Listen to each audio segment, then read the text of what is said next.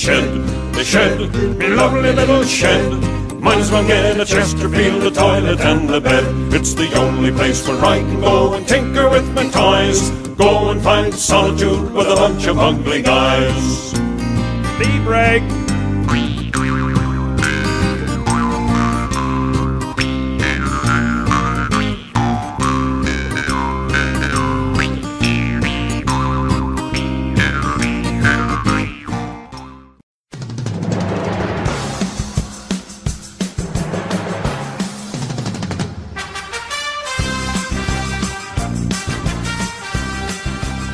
Exciting.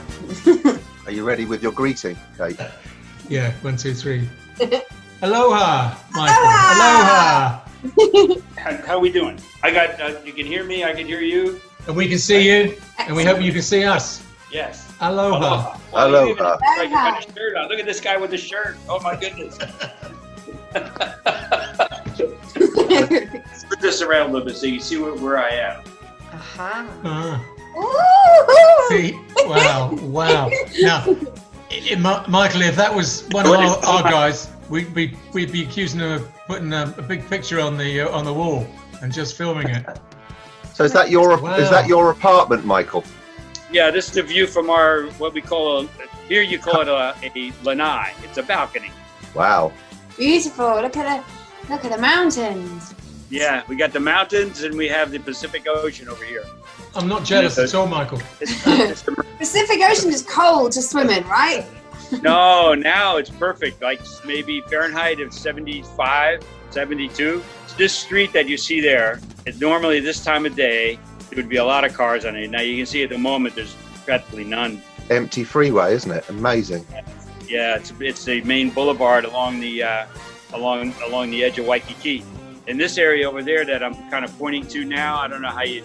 That's the major shopping center for Honolulu. It's called Ala Moana Center. And at one time, it was the largest shopping center, indoor kind of a shopping center in the United States. It's closed. Completely closed. Completely closed. I think there's a couple of restaurants that work in there. So it's 8 o'clock in the morning, so it would normally be like rush hour right now, yeah? It would be normally pretty busy, yeah. Well, it's lovely to have you. Lovely to have you with us, Michael. Thank you for joining us. This is a great idea. This is really cool. Where are you each located? Where are you? Okay, I'm Patrick. I'm in Frome in Somerset.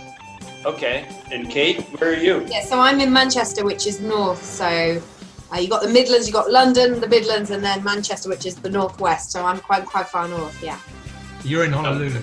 Yeah. I was going to say no. I'm in the island just south of you. I am 12,000 miles away. I'd love to be, but no, I'm very close to Patrick. Actually, I live about 10 miles from Patrick. Now, we watch a lot of British television. Okay, my wife and I. We watch a lot of the, particularly the crime shows. Are you in any of those places where these crime shows would take place? Well, like Midsummer Murders. Is it Midsummer Murders? Yeah, that's close by our area. Well, I hate to say that once upon a time where I lived was the murder capital of the UK. It's only because there was 2 murders committed here in the same week. For some reason, the statistics accidentally made it a murder capital. I'm not quite sure how that worked out. Just before I moved here, so it had nothing to do with me. Oh, yeah, well, was it you? You're sure, right?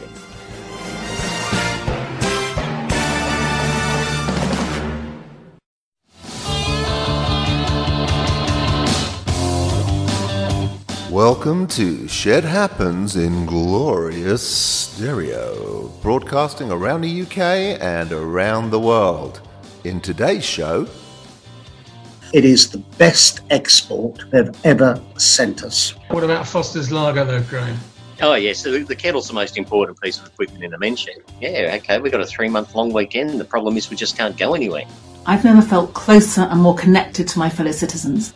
It's so good to see how important the sheds are and how much good they do to the man. And when this is over, we're going to have the biggest sizzle there ever was with the Honolulu men's shed. Shed happens even when you're self-isolating, so self-isolate responsibly.